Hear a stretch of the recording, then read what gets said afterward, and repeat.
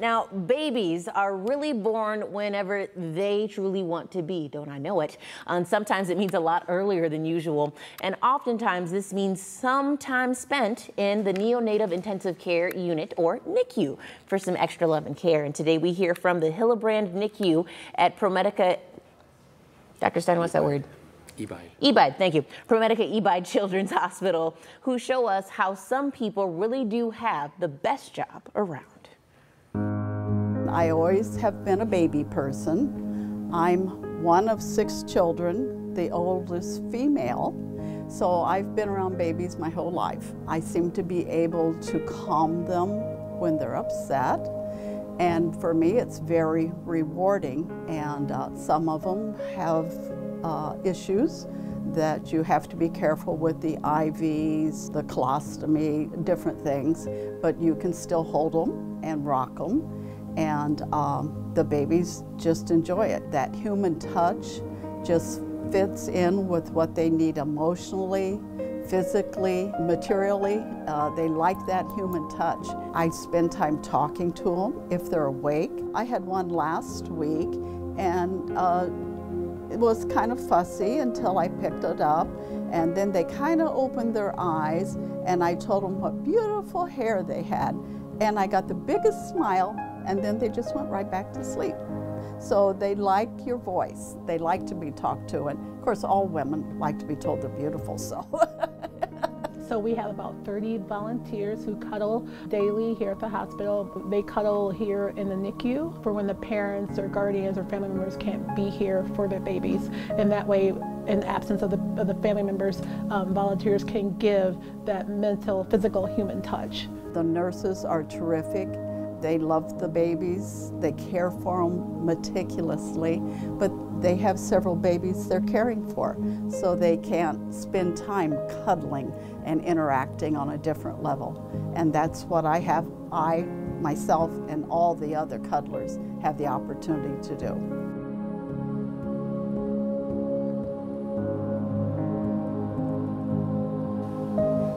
Yes, the NICU, you love it, and then I'm not a massive fan of it, but however, at the end of the day, Dr. Howard Stein, you actually were very integral in my NICU journey. He's the director of the Hillabrand NICU at ProMedica Ebeid Children's Hospital. An amazing doctor, my favorite doctor. Of course, all of them were. How are you today? I'm good, thank you. Tell me a little bit about the importance of the neonatal intensive care unit, honestly. Well, as you started your segment by saying babies arrive when they do, our unit serves those babies who show up too early. We see babies in our NICU as early as 22 weeks gestation, as small as about 12 ounces, and from there on out. Some of them are born with multiple other medical problems. Some of them are just born with prematurity. Fortunately, many of them do fantastically. All we are doing is really trying to create a safe place for them to grow and do all the things they should have done inside mom until they are now mature enough to do it all on their own. So we're providing them with support for their breathing, we're providing them with support for their temperature, helping them with feeding, and then helping them transitioning through different types of fetal to newborn problems. And as I said, most of them do fantastically. It just takes time for them to get through it. And as I often say to parents, your baby's not necessarily sick, they're just undercooked, and they have to go through the same process on the outside as they were doing on the inside. So technically speaking, if I am, we'll go ahead and just do, I am the oven, I pulled her out too early, so then we stick her back in a microwave in a sense, maybe? Well, not quite a microwave, because a microwave is faster. That's true. So they go back in something that actually is a little bit slower. As good a job as we do, we're not as good as you. The uterus is the place to be, and if we could keep babies in, the longer we keep them in, the better they're going to end up doing. Now, we were talking earlier about the fact of, I was not thrilled. My journey was an additional 89 days that she had to go, and I was there every day. But it's great that we have these cuddlers. Now, why is it important? Because like you said, you guys are taking care of the health of the baby, but it's not just their physical well-being, but also their, you'd say like emotional or mental. Like, is the touch necessary? When babies are born early, their brains are very immature, and a lot of those neural pathways aren't developed yet. When they're supposed to grow in utero, they're surrounded by fluid, it's dark, it's quiet, it's warm. And all of a sudden, when they're on the outside, they're now lying on a blanket, there's noise, there's light. Their environment is very, very different from what it's supposed to be. So having these adjunct therapies where we help the developmental part, there's little bits of infant massage, cuddlers who come in and hold the babies, talking to the babies, singing to them, talking to working with physical therapists and occupational therapists, speech therapists, who I think you encountered all of them in your stay, who all help these babies' brain pathways develop as normally as they possibly can on the outside. Touch, smell, sound, light, all part of normal development.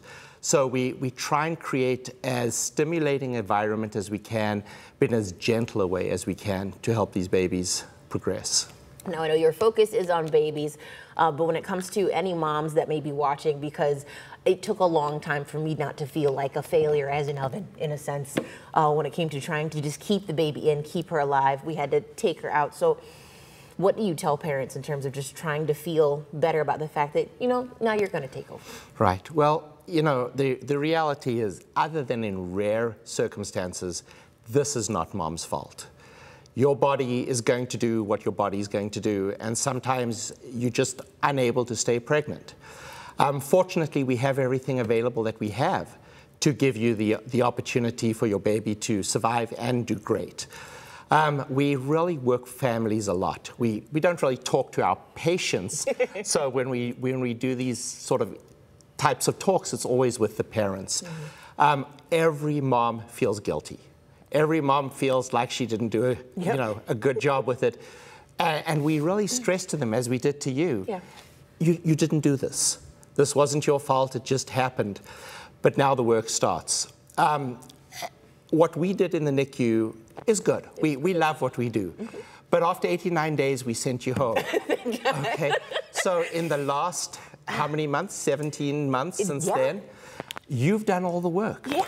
You've done everything. So what your daughter is today is really a little bit of us, but mostly the parents. And we really emphasize to the parents that though they feel they have little control in the NICU, they have immense control on the long-term outcome of their babies. Yes.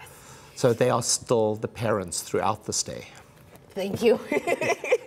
It is important, and of course, you know, ProMedica did a great job, and of course, they can continue to help. So, of course, Dr. Stein, one of many within Ebeid Children's Hospital, is there anything else you want to make sure folks know about the hospital before we send it to another story? Yes, this is not a one-person job. We are extremely fortunate to be surrounded by fantastic nurses, outstanding respiratory therapists, the support staff from everyone who mixes up medications and formulas, to administration who gives us everything we need to do this right. ProMedica really provides us with an amazing team to give you the amazing daughter that you have. Thank you.